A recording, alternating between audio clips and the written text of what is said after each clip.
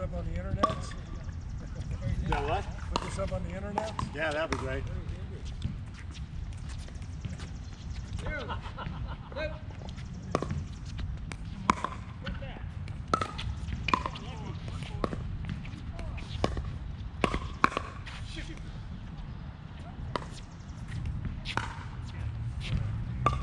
you got one of them oversized rackets, Doug?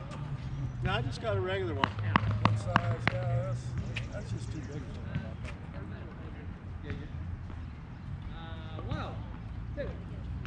Well, he doesn't strike the ball the right way. He's got his wrist and his elbow going like that. I mean, you're supposed to keep it straight. When the ball hits your racket, your wrist is supposed to be firm.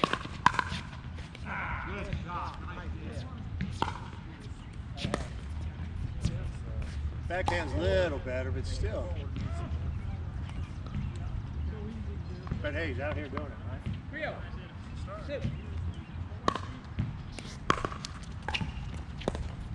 So now you played in the, you started out in the wood racket, didn't you? Kramer autograph kind of deal? Or? I played Dunlop. It was a different game back then. You know, you can hit heavy topspin, but you really, the power, the placement was more important than the power. And, you know, I mean, you really had to put, like, position or spin and stuff like that to pass somebody to that. I mean, it took a lot more work. It was a different game. I mean, it was as hard as those guys run around the court blasting shots. You know, the other game, I mean, almost all the great players serving bottom. Bill Board was the first one to start the change. Newcomb, Emerson, and Labor.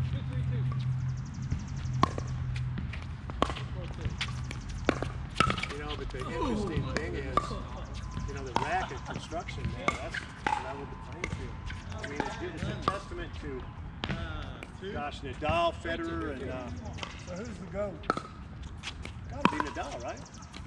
12 times, something nobody's ever done. He's 25 or 24 and 15 against Federer. He's 7 and 2 against him in the finals. I mean, I don't know how you argue about that. He won the Grand Slam. You don't think the Rockets will go? You can make a case for him, Labor. Sure. He had two Grand Slam years. Yeah, but the first was amateur. He didn't even play. I'm not arguing with you. You can make that. For what, But 7 years? he was an amateur the first time, so he wasn't playing the pros. And I'm trying to think, how many majors did he win? Because Emerson had 12. No, I don't even think he's in double figures.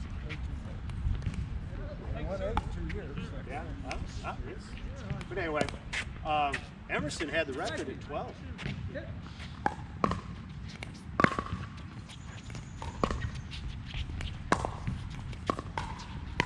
Rocket, man, his left arm, he's got twice as big as Yeah, I mean, you know what? Sledgehammer of a arm. Yeah. And then you got Bill Tilden. 6'2". I mean, they had some. Different era, it's kind of hard to. I mean, I'm sure they would be in this era. They would find a way to fix it all.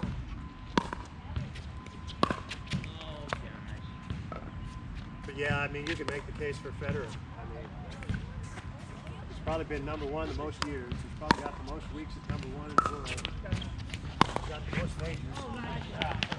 And he's, you know, the only difference is you had 12 to 14 guys who could win a major with Connors and Ford and McEnroe and Vilas and, gosh, Agassi. Guys. I mean, there was That's only 3 guys. Andy Murray, but his career was kind of messed up by injury. Nice.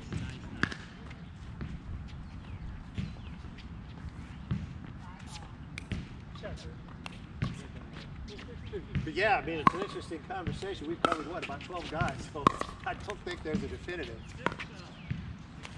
But my thing is head-to-head, right? Head-to-head, 7 and 2 in finals. But they're never head-to-head.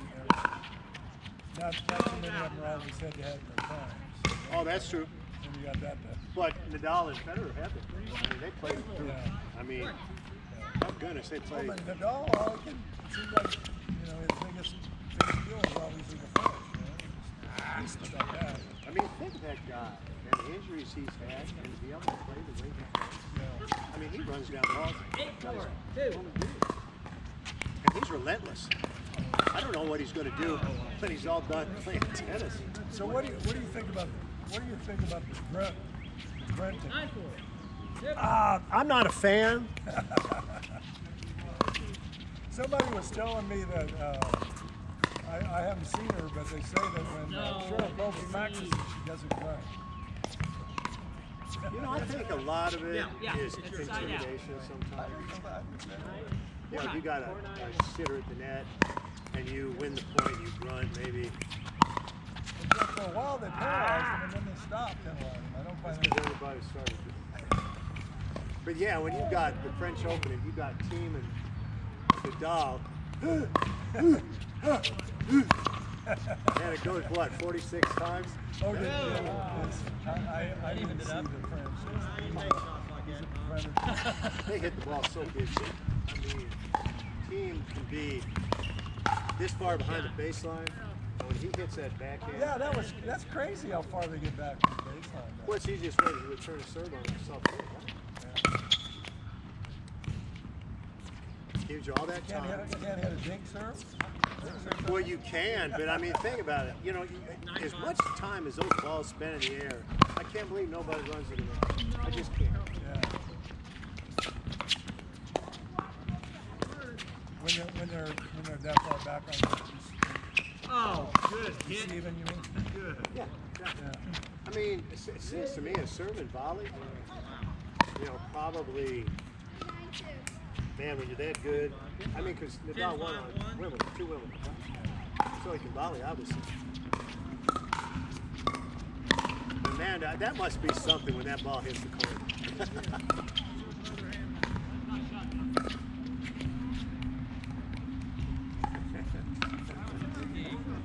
Yeah, I don't even know what to say about it. I can't watch it the entire match. It wears me out.